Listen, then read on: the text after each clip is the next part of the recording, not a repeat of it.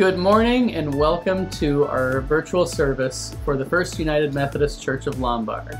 My name is Alex and I'm joined with a couple extra helpers today to bring you your announcements. Today is Christmas Day and they wanted to share some of the goodies that they got this morning. Ella, what did you get? I got a pet shop plane and I got decorated and I got my fish. Very cool. A pet shop plane. Eddie, what did you get? What did you get, Eddie? And I got a doggy game. A doggy game. And we got these really nice toys and a bunch of other things, but don't forget that today is whose birthday? Jesus! That's right. So, and with that, here are this week's announcements. Coming up this week, it's a pretty light week, as you might expect. Thursday, December 30th, we have rehearsal for music and some video recording. And then next week, January 2nd, we'll be in the new year. That's the second Sunday after Christmas. There is no Christian formation hour in the morning, and we have our 10 a.m. virtual and in-person services. There are lady conversations with District Superintendent Jeffrey Bross. Those are continuing on the second Thursday of the month at 7 p.m. So that will actually be next week. You can get to that meeting at bit.ly/ladyconvo, and that bit.ly link will take you to the Zoom waiting room for the actual meeting. So that's the only link you need. It will take you straight to the Zoom, and you'll be ready to rock. And beginning Sunday, January 9th, we have a new adult Christian education class. We'll be reading When Making Others Happy is Making You Miserable by Karen Amon. She offers stories and helpful tools from her own life to help you with practical and biblical advice on how to break free from the pleasing game and reclaim your peace and purpose. Those come in paperback and they are $13. And finally, don't forget, next week is the first Sunday of the month of the new year. It is a communion service. Make sure that you have your bread and crackers, or your bread or crackers, and your grape juice or water, so that you can be ready to join the communion service with us. Thank you so much for being with us this morning. We hope you had a very Merry Christmas, and we hope you enjoy the service.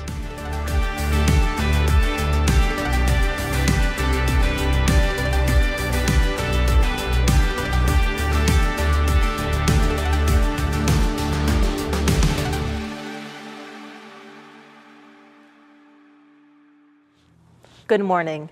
Welcome to First UMC Lombard online worship service. I'm Nicole, your worship coordinator, and I'm so glad you joined us here today.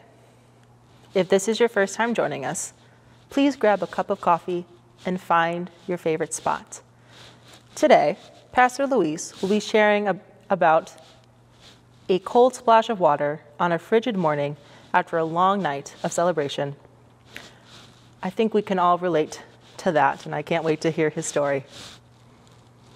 Please remember to say hello in the chat below to let us know you're here. And if you feel comfortable to do so, feel free to share any joys or concerns that you might have today.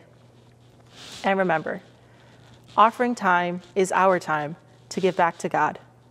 You can use the information now provided on screen, such as our website, or by mailing in. And remember, your offerings make a difference in the church's mission. And with that, let's worship. Oh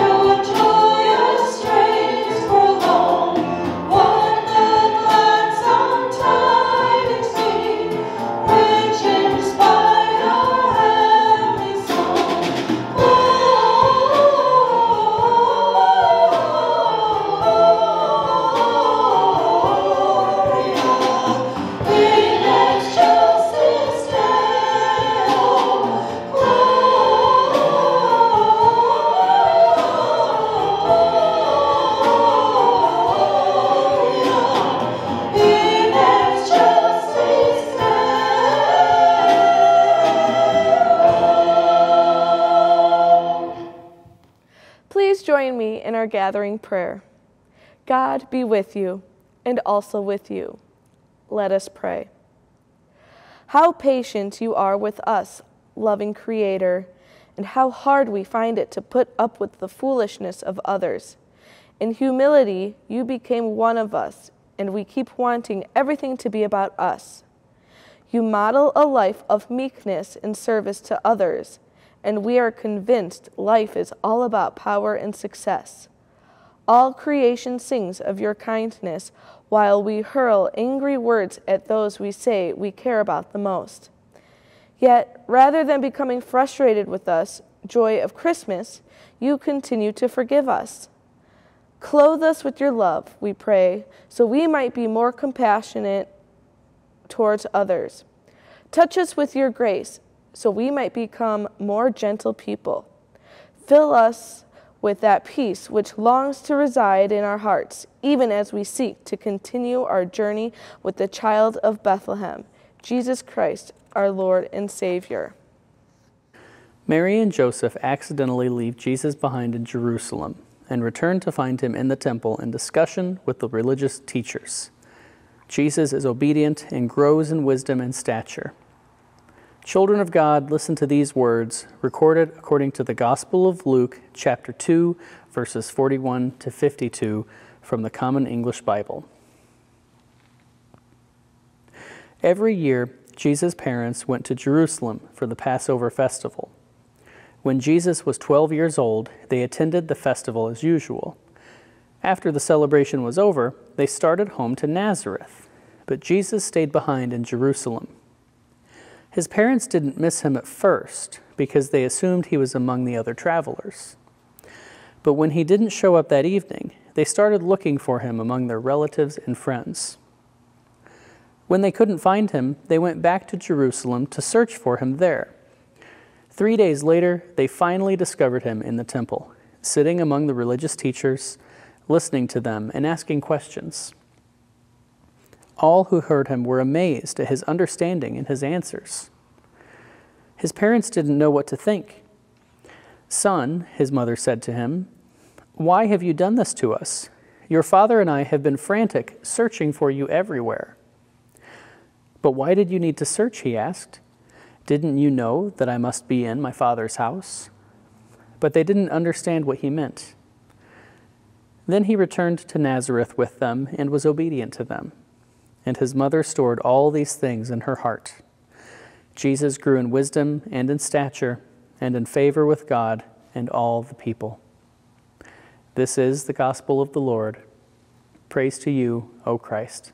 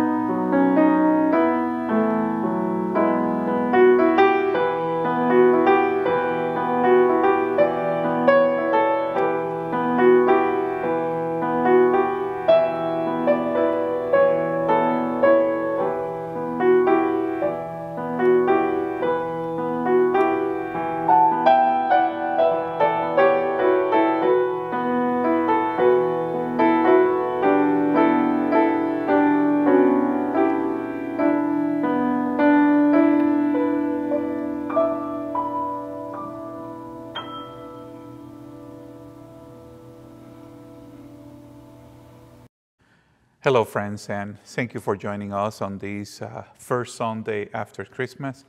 I hope that yesterday was a glorious day for you all, and you all have a great time. But it's Sunday, and we gather for worship. And the readings for this Sunday bring us Jesus, not an infant anymore. And it's kind of funny, not funny the way that the readings are set for today. We jump from the birth of Jesus on Christmas Eve and celebrating Christmas yesterday. Then we jump into Jesus already a little bit older. And then next Sunday we go back in between Jesus receiving gift from the Magi and then Jesus right away going to the baptism. So it's an interesting time for us. But let me share with you about the gospel this time. Jesus' family made a trip to Jerusalem for Passover every year. Some argue that this was the equivalent of Jesus' bar mitzvahs, a special trip. But Luke says that they went every year. This was just another year going to Jerusalem for the Passover. It was a sign of the truly devout that they were, the family. It was part of the law that all Jews who live outside Jerusalem will come back during Passover. That's why it was so crowded in the Passion story at the other end of the gospel writing. But not every Jew did. But almost everyone tried to do it at least once in their life. But Luke says Mary and Joseph did it every year. Pretty amazing, really. It says a lot about their faithfulness. It's like us coming to worship every Sunday. But Luke says that there was without questions. They were there every year. But in one sense, it means that this trip was not that special. It was something that happened annually.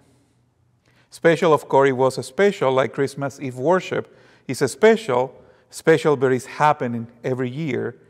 Special, but not unusual. They had made that trip many times. That explains somewhat relaxed security protocols. The men usually led the way, nothing surprising me in those days, some distance in front of the woman and children, just a little bit behind. So on this trip, Jesus was 12, like Luke tells us, not quite an adult, not feeling like a child. Maybe on the way to Jerusalem, he rooted who he traveled with. So on the way home from Jerusalem, Joseph in the front assumed Jesus was with Mary, who was traveling back with the group, and assuming Jesus was up in the front with Joseph. It was not until they stopped after the first day traveling and found each other and counted head, they discovered they were wrong. Jesus was nowhere to be found. And he says they searched for 3 days. Was the 3 days from when they left Jerusalem, including the day they left, and were really searching because they didn't know Jesus was missing? Or was it 3 days after that? 3 days after they go back to Jerusalem? Or the day out and a day back, and then 3 more. I know that the 3 days gone. It was a sign of something else, but it doesn't make you wonder. You got it? Was he gone 5 days? No wonder Mary was a little bit annoying when they finally stumbled on him in the temple. You think that Mary a little bit annoying? And she says, look at what you have done. Why did you treat us like this? It's like he was doing just to offend them, just to wound them. Why you have treated us like this? Jesus' response to his mother is even more amazing, and with layers of packing information, I think. At least I think Luke thought it was. Why were you searching for me? Did you know I must be in my Father's house? In my Father's house is a sense of where God lives, where God is, which is more than a temple. About my Father's business might not mean he's already begun his ministry at 12, not at 30, like other gospel claim. But instead it might mean that Jesus was already centering on God's will above everything else. Either way, the boy Jesus make a claim of being center of God. The good news for us today, after Christmas, is like that. It's like Mary and Joseph, our search have ended. Jesus showed us the way to God. The scary part, perhaps, is that our search doesn't end where we expected. Mary and Joseph searched 3 days for Jesus, and on the third day they found him alive and well.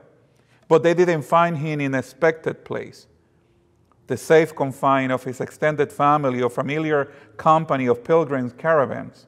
After 3 days, Mary and Joseph found Jesus alive and well in the temple at Jerusalem among the teachers of the law, the very company where it all ends as Jesus is tried, convicted, and handed over to be killed. Mary and Joseph find Jesus alive and well 3 days in a place they didn't expect it. This sounds like Easter. Yes, look, hint here of the resurrection.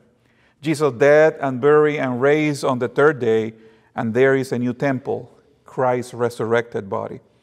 Our searching will come to an end, a new life, meaningful life, the life God intended, but not the life we expected. But that is Easter. For now, Jesus returned to Nazareth. He disappears back into the fabric of his hometown. For perhaps 2 more decades, Jesus is out the way place, far removed from the center of religions and politics, in the company of ordinary people just like us. Here Jesus continued to grow in wisdom and in years and in divine and human favor. The good news is that this description of Jesus is the description of every child of God. Praise be to God for that, no matter what our age is. We all will grow up as we respond to God's love. In Christ, we are expecting nothing else.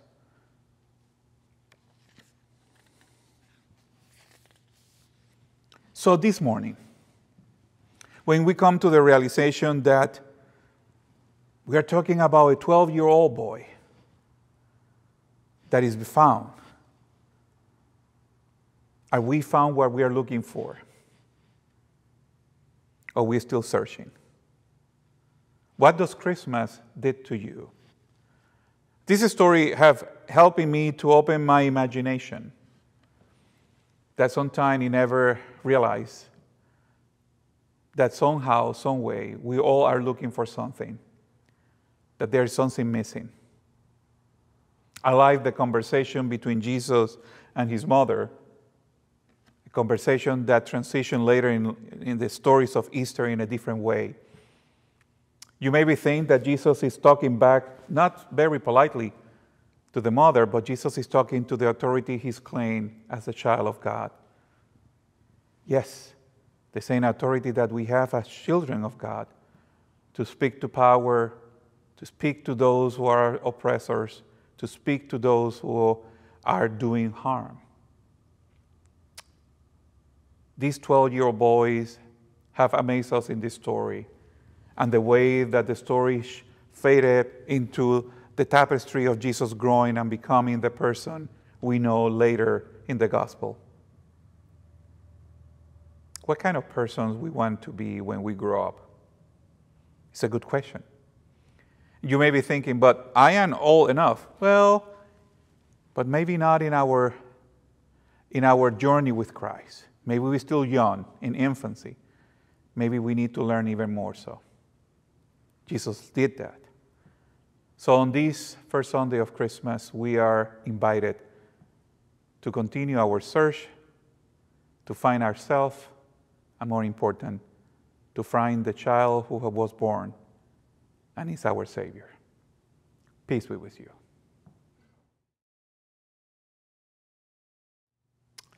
It is time for us to lift up the prayers, and as you look into the service, we continue with Pat Baker, I found out that Sunday that Tom Price have a minor procedure, just prayer for a speedy recovery.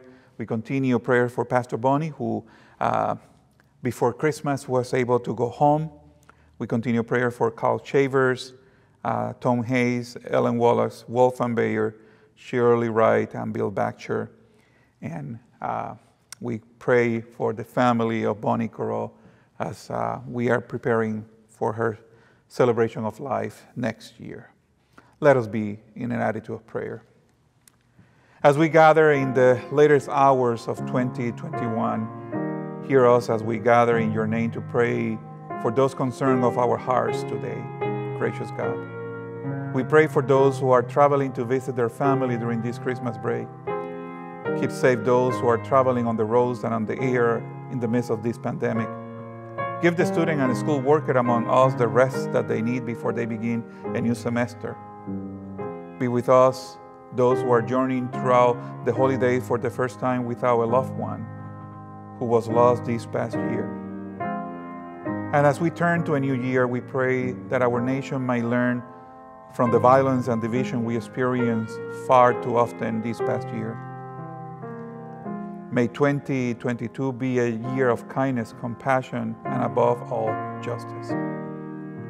Gracious God, we pray for our congregation. Help us to begin a new year in a different mindset. Lead us onward with intelligence, imagination, enthusiasm, love, looking for possibility, looking outside the box. We pray for those in our heart this day, for those whose names I lifted early and those names who are in our hearts. We pray, O God. Hear us now, mighty Counselor, as we pray the prayer you taught us to pray, as we all says, Our Father, who art in heaven, hallowed be thy name.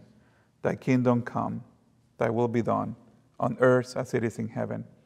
Give us this day our daily bread, and forgive our trespasses, as we forgive those who trespass against us. And lead us not into temptation, but deliver us from evil. For thy is the kingdom, and the power, and the glory forever and ever. Amen. Friends, as God's chosen one, we are led to peace, to the peace of Christ rule in our hearts. Because we are one body, we are also to be thankful. So I invite you to pass the peace with this word. May the peace of Christ rule in your hearts. And your response will be, I am thankful. Again, may the peace of Christ rule in your heart, and we will respond, I am thankful. If you are with your family and friend, embrace them. If you're by yourself, I am embracing you. And Alex, peace be with you. And your response is, I am thankful. We have blessed with multiple gifts, and we are blessed beyond our wild imagination. I hope and pray that we transfer those blessings we have received into pouring blessing upon others. We come to this time to pray for the blessings we have received through our offerings. If you have not sent your Christmas offering, still time for you to do so, please do. And you can see on the screen the website and the mailing address. Your generosity continue to impacting us and blessing us in ways we cannot describe. Humbly, I say thank you for your gift, for keeping us moving forward in ministry and mission. The work is still happening, and ministry is still happening, so I'm grateful for your generosity. So let us pray. God of miracle, when Jesus was born, angels, shepherds, sage, and even animals rejoiced and gave thanks. Today we delight in our chance to join the Christmas party of gratitude. Thank you for naming us your beloved children. We offer you our hearts, our deeds, and our entire life in thanksgiving for the gift of Christ Jesus, in whose name we pray. Amen.